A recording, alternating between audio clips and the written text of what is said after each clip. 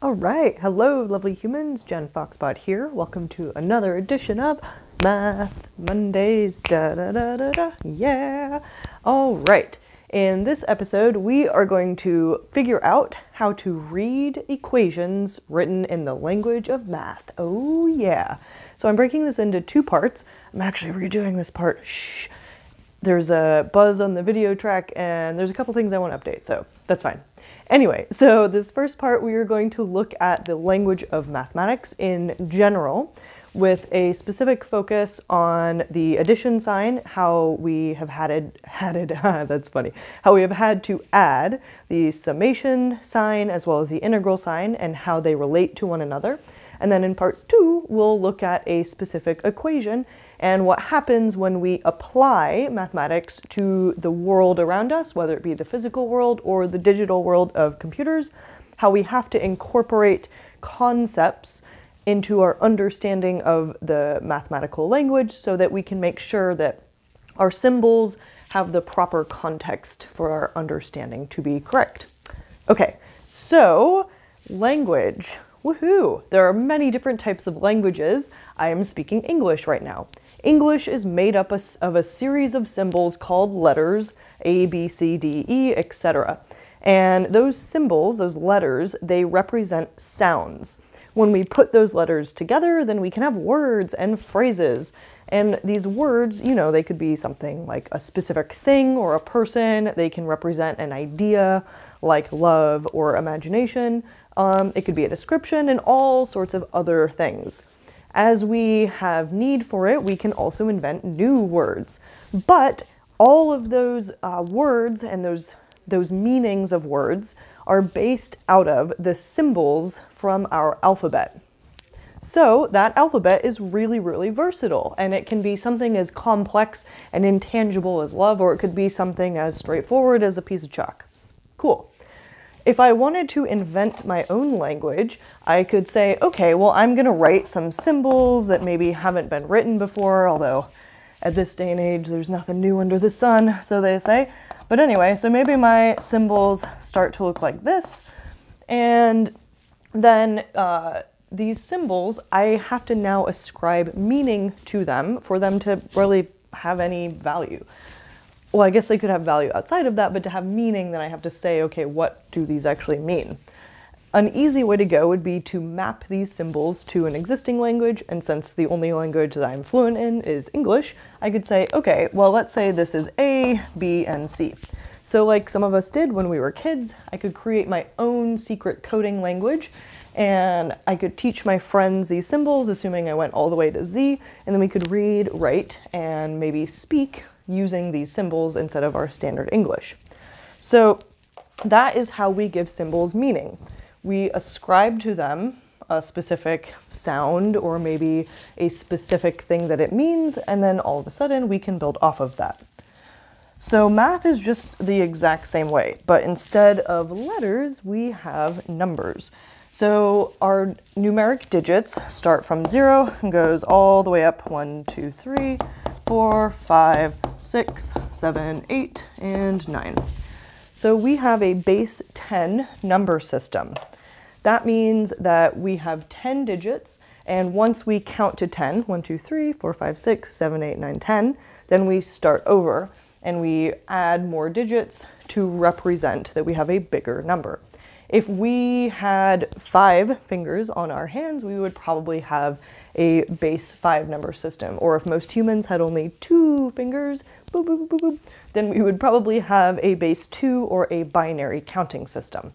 And really what that means is we can still count up to the same quantities, but we're just going to use different symbols to represent that. So numbers are just symbols that represent quantities. Okay, so now because we're talking about mathematics, we also have operations. And operations act on the quantities and tell us how these quantities change based on the operation. So for example, we have addition and subtraction. And then eventually we learn multiplication and division. But at the end of the day, multiplication and division are really just simple or lazy ways for us to do addition and subtraction. I want to really dive into addition because that's something that humans have been doing for a very long time. Adding up quantities of things and then figuring out how much of that thing we have. It is a pretty useful operation. And so if we were to say, okay, well, what is 5 times 5? Really, multiplication is just a way to make it easier for us to write 5 plus 5 times. Or, in other words, 5 plus 5 plus 5 plus 5 plus 5. So 1, 2, 3, 4, 5. We are adding 5 together 5 times. This is going to be 10. 10 plus 5 is 15. 15 plus 5 is 20. And 20 plus 5 is 25. And so now we have 5 times equals 25. No big deal. But instead of having to write all of this out, we can be lazy and just use the multiplication symbol to do some quick addition for us. But the multiplication symbol doesn't always cut it. Sometimes we need something a little bit more advanced. What if we have a large number of things and we want to add a bunch of it together? Okay, so that's where the summation sign comes into play. The summation sign looks something like this. It kind of, to me, looks like it's trying to eat the thing on the right side, which I think is really cute. So we would represent 5 times 5 like this, where we have the number 5, subscript I. I basically just tells us where we are in the addition sum. And so I would say we are going to add 5 starting from 1 and go all the way to 5. So what this would look like is 5 subscript 1, and then I add 1 to I. And so now I have 5 subscript 2. That just means that it is my second 5, plus 5 subscript 3, or my third 5, plus 5 subscript 4, and lastly 5 subscript 5. And now I equals 5. So in this case, I equals 1, I equals 2, I equals 3, and so on. For those of you who program, you'll recognize this as our friend, the for loop. So for I equals 1 to 5, just add 5 each time. We're adding 1 to I every time we go. So I can only be integers or whole numbers. And this just equals 25. Did this save us some space aside from writing 5 times 5? Is that shorter? Maybe. But what is really useful is if you want to have something that's a little bit longer than this or a little bit more complicated than just using the multiplication sign. So for example, if we said the summation from I equals 1 to 5 of 1 over I, then that means that our index just goes in the denominator of this fraction. So it would be like 1 over 1 plus 1/2 plus 1/3 plus 1/4 plus 1/5. And I'll let you add that because I'm not going to do fractions in my head. Anyway, so the summation sign allows us to do addition that's a bit more complicated, but write it in a way that's compact and clean. Cool. But what if we want to add something together that's continuous, that's not these nice, clean, whole number integers? That is where the integral comes in. Yes. So this is why calculus is super cool, is because it's really just an extension of these same basic operations. And just to return to the fact that math is a language, what we are doing is we are trying to understand what these operations mean and how they act on our quantities, aka numbers. So the integral is really just a summation or a sum that is continuous. So if I wanted to represent 5 times 5 using an integral, what I would do is I would say, okay, well, we're going from 0 to 5 of 5 with respect to dx. So the integral, there are 2 main parts in the integral. Well, I should say there are 3 main parts. The first is the integral sign.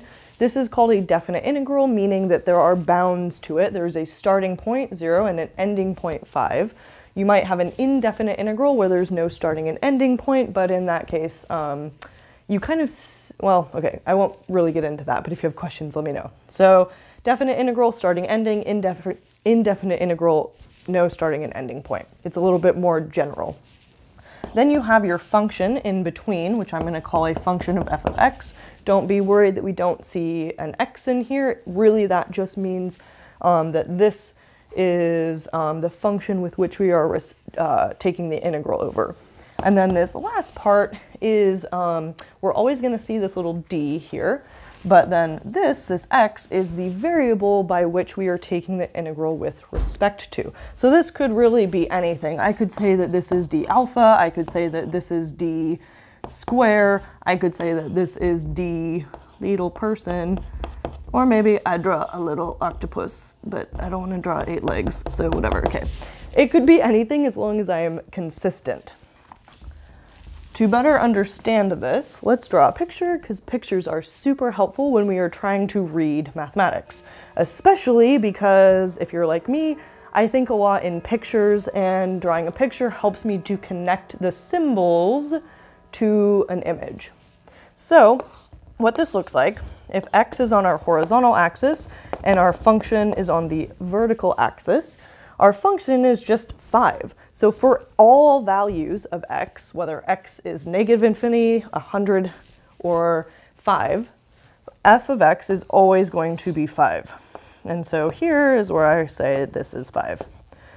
And I can label my graph however I want because I am making it, so it doesn't have to be to scale. But anyway, as long as I tell you what it is. So this is the positive value 5 for all values of x, regardless of what we pick x to be. Our function is always going to equal 5. And so at our origin, we have x equals 0, and let's say that x equals 5 here. So our definite integral is summing, whoops, I kind of missed my index, okay. Our definite integral is summing from x equals 0 to x equals 5, which basically means that we are taking the sum over this area. That's all an integral is. So for those of you that are like, wait a second, that's the area of a square or a rectangle if it wasn't 5. Yes, exactly. So we are going to use our knowledge of integrals to actually do this operation, which is going to give me 5x from 0 to 5. And now we plug in our definite bounds, or our interval. So we have 5 times 5 minus 5 times 0, which is just 25. Look at that. And so if you notice, we have our function f of x, which is going to give us this distance, whoops, sorry, that's going to be the vertical distance equals 5. And the horizontal distance is going to be x equals 5 because 5 minus 0 equals 5. So integrals are just a sum. But we had to add them to our repertoire of operations because addition and even multiplication and even our fancy schmancy summation sign were not quite enough to do all of the operations that we needed to do once we got to a certain level of understanding of not only mathematics, but the physical world around us. So just to recap, math is a language. As my physics professor said, don't let the symbols push you around, you push the symbols around. So we really just have to make sure that we understand what those symbols are, whether they are our quantities, or whether it is something standing in for a quantity, like x, or alpha, or, I don't know, dog symbol. Okay, that sort of looks like a dog. So it doesn't really matter as long as we are clear what is a quantity and what is an operation. And with the operations, we just have to understand what those operations mean, how they act on different quantities, how they interact with other operations, what the order is, aka if I have like 3 squared times 5, which do I do first? And if there are any other rules that we need to keep in mind. So in the same way that we learn whatever language we happen to speak, whether it be English or Farsi or Mandarin, we have to learn the rules of the language, how we combine sounds and words together so that we can speak things that make sense to ourselves and to other people. Math is the same way. Cool, so that's it for the general discussion of math as a language. Let me know if you have any questions about what we did here, or if there are particular mathematical symbols operations that you have questions about, I'm happy to tackle that. So check out part 2 to learn more about one of the most famous equations ever written. Yes! And please, if you like this video and you want to keep seeing more of these, check out my Patreon and consider supporting so I can spend my time and energy on this. Thank you very much. Okay, check out part 2. Yay, bye!